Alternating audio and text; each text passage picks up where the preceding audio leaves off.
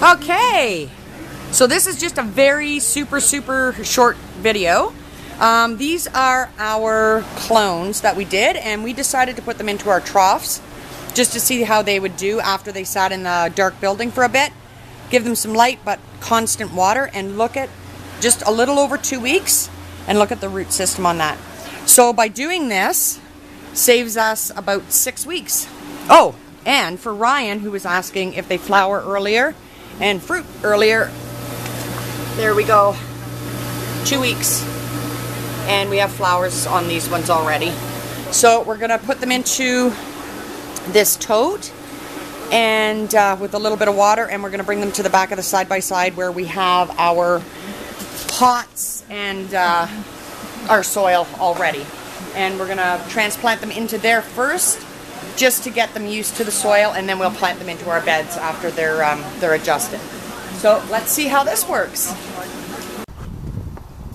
Okay, so we've prepared our six packs, and we're just going to take the tomato root and all. We just make a hole, plunk it down, and voila.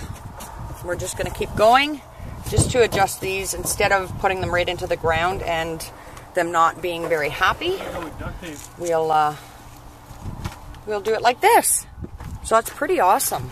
So if you can save 6 weeks in your tomato growing, that's pretty amazing.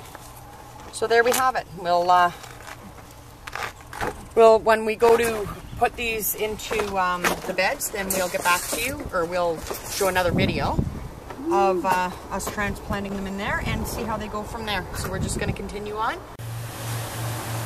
All right, it's getting super warm in here. Oh, Haley's rolling the roll-up up. Whew, that breeze feels nice. So here we have our tomatoes that we just transplanted into the soil, our clones, and we put them, I just wanted to show you where we're putting them. So we don't want to put them in direct sunlight, and we don't want to put them in complete dark anymore because we do want them to adapt. So we put them beside these tall tomatoes just so it gets a little bit of mottled sun. And let's hope they grow. So we'll keep you all updated. And that's perfect. New babies. Look at my tan. Haley's got a true farmer tan. Owie. And look what else I found. So exciting. Haley found what her song was. So it is Shirley Ellis. The clapping song, I guess, 369. So yeah, I figured it out all by myself. I thought you were going to sing it. No, not today.